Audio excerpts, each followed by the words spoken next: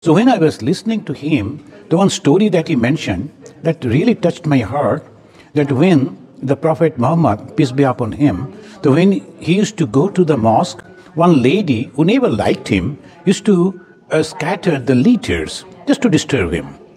But one day, the road was clean.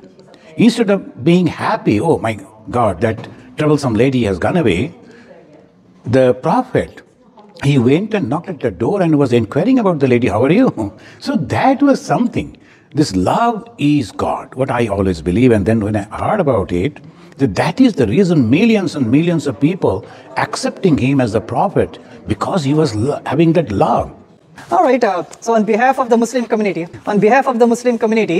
for Swamiji and for the whole Home of Harmony, we have a gift of knowledge.